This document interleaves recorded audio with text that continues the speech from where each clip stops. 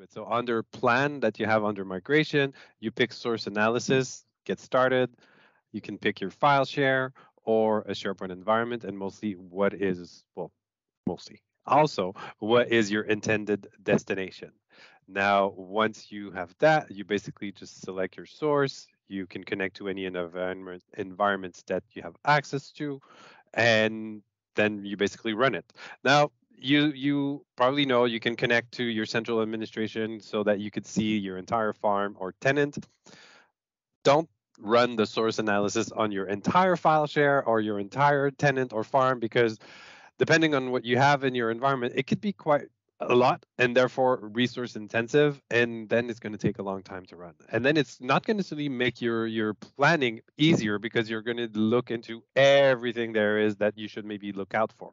So when you get to your selection, like in this case, this is a demo environment that almost has nothing in it, right? There's about 10, 15 sites, well, maybe a little bit more than that, but that's not a lot. And most of them are empty because it's just built for demo purposes. Uh, so the functionality does allow you to select everything, but in cases where your environment is fairly large, we don't recommend it. Now, once it ran, you're going to have this in your task screen. And see, I did the file share and the SharePoint source analysis earlier. See how in this case, I don't have a, well, I could if I was connected to our VPN to get all of our network drives that are available, but I just picked my computer here. And see how I looked around 327,000 files, 37 gigabytes. And if we look into it to see the details, well, you get the overview here. So that's how many files and folders we have. I have 37 gigs worth of data to possibly migrate, and see how I got almost 3,000 errors and 5 warnings. Now, in this case, it's mostly missing permissions. I wasn't connected to VPN. I was not initially fully authenticated against this. And therefore, there's a lot of stuff that I probably didn't have access to because, well, trials and testing, I probably imported a lot of content that I don't necessarily usually have access to.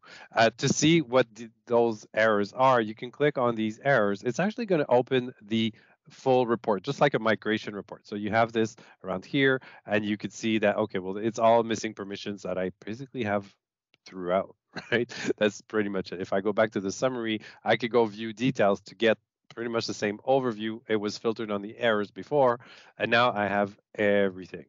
So again, it's just to give you an idea of what it looks like and what you can expect that might work or not work, I guess, is where it's most important. See, so missing permissions on some files or folders within my source, a few places where there would be more than 5,000 files inside a single folder. This is going to give you a warning because it will break your list view threshold. So that's really mostly why you have this warning here.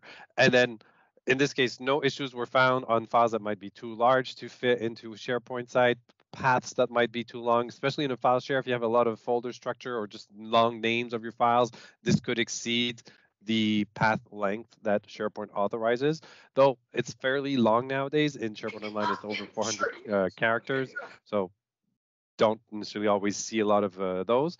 And blocked file extensions, if ever something was not supported within SharePoint or that it's actually blocked within the destination, it would come up here.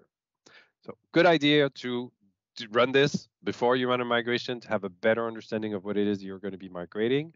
When it comes to SharePoint, you get similar information. In this case, we're going to tell you not just files, but how, okay, so this was one site collection with 6 sites, no workflows in there, only 3 megabytes of data. You see it's a test environment with nothing in it. I still have 1 error, a couple warnings, well, more, 4 warnings. And here you would, if there were issues, have information about, okay, custom master pages that might be an issue, site templates that are not supported anymore, list templates, similarly, any features that might not make it. Unused site, we just bring you the information that, okay, well, these sites have not been modified in the last 6 months. So maybe you should look into them to see, like, do we really need to import them? Do we really need to bring this to a new environment? It's not been modified. Doesn't mean it hasn't been used, but still something to look into. And checked out files. ShareGate, being a client-side application, will not see files that are checked out unless you're the one that checked them out and you're actually using that same account, because then they're yours. But otherwise, we don't see them.